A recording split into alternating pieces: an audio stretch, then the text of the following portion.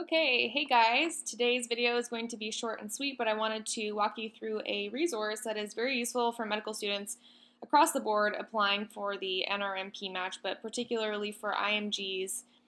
That document is the NRMP Program Director Survey. So this is a survey that's released every 2 years, I believe, by the NRMP, and it shares statistical data related to the year's residency match outcomes. So for me, this has been my #1 source of reliable information related to what programs look for in their applicants, what scores are needed for certain specialties, and how being an IMG impacts one's chances on matching into certain specialties. So I get a lot of emails from people asking me, like what's the most important thing contributing to my residency application? What's the best score? Or what scores do I need to apply to this specialty? And I don't know the answers to those questions personally because I'm not a program director, but you can get a lot of valuable information from this document here.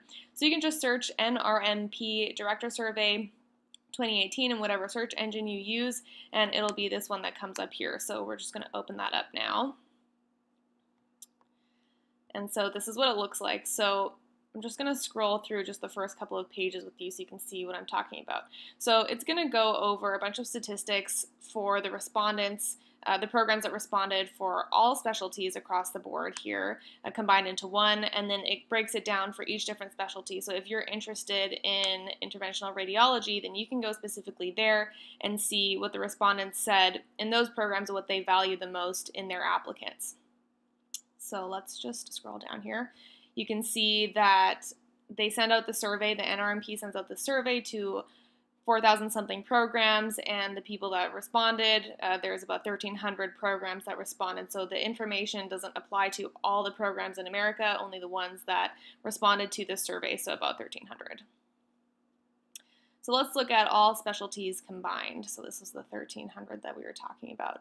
So you can see that it breaks it down here in this list in descending order of most important to least important across all specialties. The programs, or the factors that were cited by these programs to be the most important when it comes to selecting an applicant to send an invitation to for residency.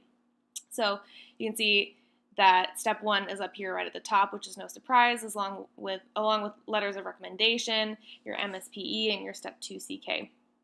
And there are other things as well, obviously, but you can just keep scrolling down.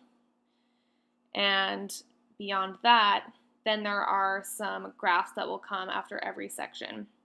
So you can see how relevant your step 1 score is and your step 2 score as far as programs that actually require you to have those scores submitted, which it's the majority of those, right? And then you can find out what the effect is on your chances of getting interviews if you have failed step on the first attempt, right? So here, 58% of the respondents said that they would seldom consider someone after they have failed the step 1 exam. However, some do, right? And some never consider. So let's just scroll beyond there. Now we have another graph that'll tell you, it has kind of a cutoff, a numeric cutoff of the scores below which programs generally don't grant interviews, which is here, and then scores above which programs almost always grant interviews. So if you're applying for an interventional radiology or something and you're sitting in the 240 zone, in general, you don't have to worry about them ruling you out based off of your step 1 score, right? Of course, there are other things that can come into can impact that, but as far as your step 1 score goes, you're probably going to be okay. But you can see that specifically when you scroll down to the interventional radiology section, because they may have a bit of a higher cutoff there than the average program does. So beyond that, there's also information on DO students because they take the COMLEX exams, so that's not relevant to us as international students. And you can also see how relevant the step 3 score, which is not that relevant. At least this is for USMDs here, okay? So we're going to keep scrolling. This is all stuff that you can see but is not relevant for what I'm talking about in this video. What I do want to show you is more specific to each specialty. So let's start with anesthesiology. Let's scroll down and see what extra information we can gather. As you can see, this first figure is pretty much the same as the one that we already scrolled through at the top. So, you know, the step 1 score is really important to them. Same with their letters of recommendation and your MSPE if you're applying to anesthesiology. No surprise there. But let's just scroll down a little bit further. You've seen all this. So here's a nice thing. This is useful, right? If you're applying to anesthesiology and you want to know what score you need to aim for step 1 or step 2, then these are the graphs that are useful to you. And these are things that I get asked about all the time. People will say, again, like, I want to apply to anesthesiology. What do I have to score? And I can't tell you that, but this document can. Again, this is, you know, based on a limited number of programs. However, it does give you a good ballpark, as much information that you can get, right? So for anesthesiology, you want to be hitting about the 220 mark, ideally in the, you know, 230s, 240s. Then there is some more information when we scroll down here. Let's see. They talk about IMGs specifically. So percentage of programs that typically interview and rank each applicant type. So here you can see if you're a Canadian, if you're a US IMG or a non-US IMG, how that will impact your chances when you're applying to anesthesiology programs. Some programs you'll see these numbers will be much lower. Some programs, you know, the number of programs or the percent of programs that consider Canadians, for example, is much lower, you know, like 12 to 15%. Anesthesiology is not that bad. This is a good place to see how you compare to other applicants who are from U.S. schools or DO schools, right? So that's just useful information to have.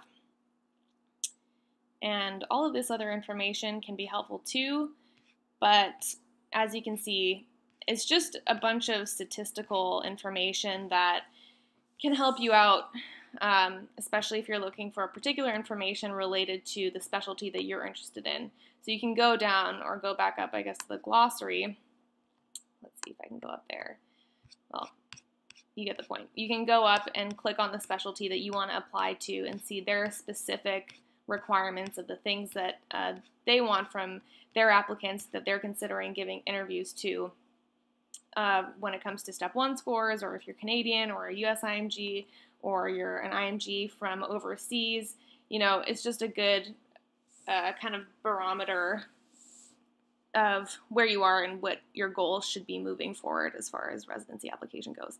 So sorry if I rambled a little there, but I feel like this is just a really useful resource. A lot of you may already know about it, but I've met a lot of people who haven't found this resource before, and it's free, it's easily accessible, so just type it into your search engine and move forward. So I hope that was helpful for you. If you have any questions, just leave a comment below, and I will leave the link to this website in the description box below for your convenience. Talk to you guys later. Bye.